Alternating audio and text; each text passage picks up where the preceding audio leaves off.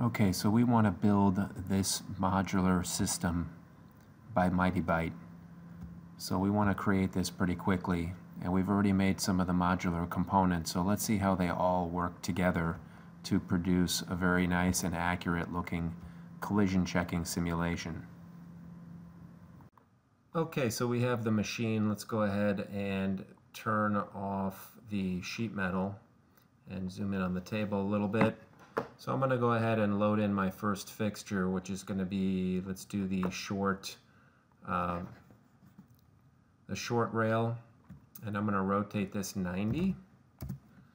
And what I can do now is, on top of this, add another fixture. And here I'll grab that stop combo that we just made, and that appears on fixture adapter position number 1. And I could change that if I want, but I'm going to go ahead, leave that where it's at, and then back on the original rail, I want to add another piece on this, not on this one. So I'm going to select this rail and then say, let's add a fixture.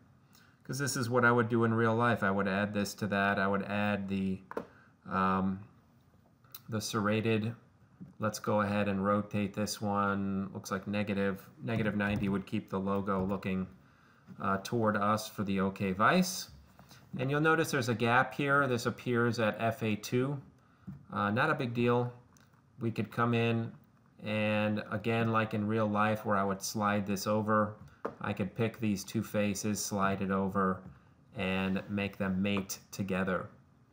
So that looks pretty good.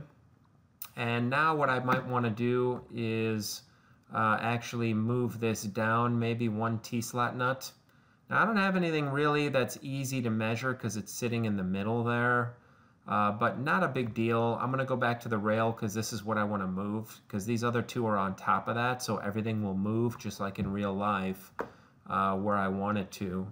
So I'm just going to go ahead and double click that to edit it, and I'm going to kind of look at the bottom and grab this face here, and then again holding control down on my keyboard, I'm going to grab that face in the middle of the bottom of the T-slot and say align the centers of that. It does move it in Z, but I'll just zero that out again, and it's sitting at the top of the table.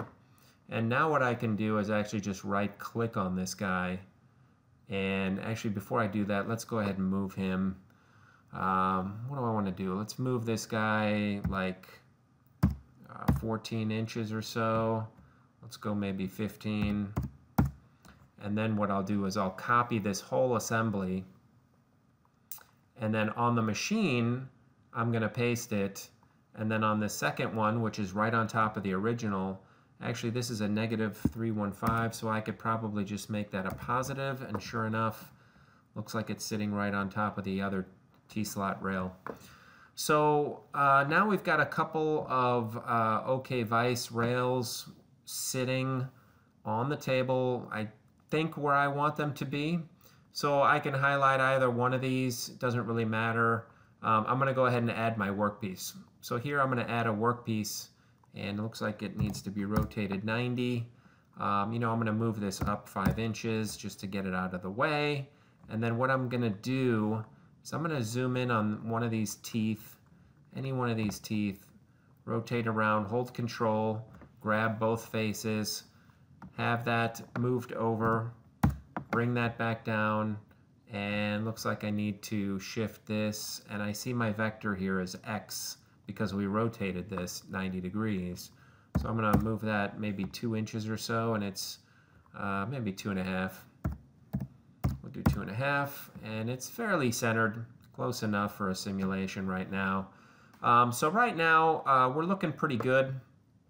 We went ahead and did that, and now what I can do is grab one of these and say right click and say copy, and then back to the machine and say paste, and I get a new one. But what I'm going to do on this is I'm going to rotate it 270, and I'm going to shift him let's go -15. I don't know where that's going to bring me. A little bit more. We'll do -20, and then I'll just mate it. So I've got this face here that I want to mate with this face. we'll grab one of these little guys and zoom back out so we can see that happen. And just like in real life, I'll slide that over and we get that. And we say OK. And then I'm just going to right click on this guy and say copy. And I'm going to right click here and say paste. And now here, yeah, I could just probably put in that negative again and get that other one. And I have built myself a nice looking setup using the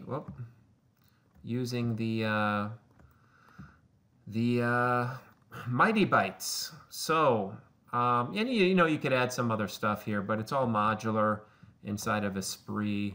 So, very, very quick and simple to build this type of modular simulation. So now, anytime that I want to use this for, you know, collision checking on a different part or any unique setup that I might have, I can definitely do that.